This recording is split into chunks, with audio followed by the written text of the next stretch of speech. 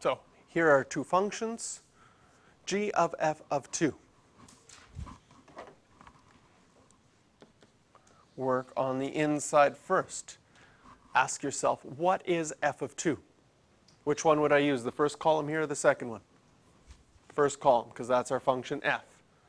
What are we plugging into f? We're plugging in a 2. What would come out? A 0. So f of 2 is 0.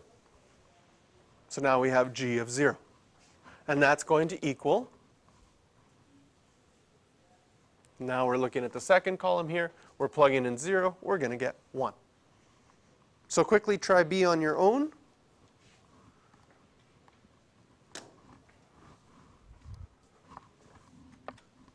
Okay, so if I, again, inside first is g of 2.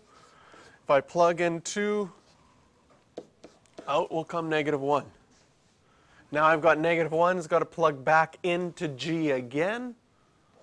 So now we're back to here, plug in 1, and you get 2.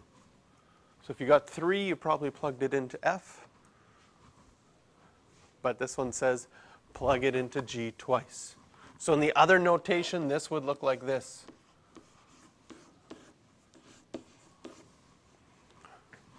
Gog. And the questions you can do for this one are number 4.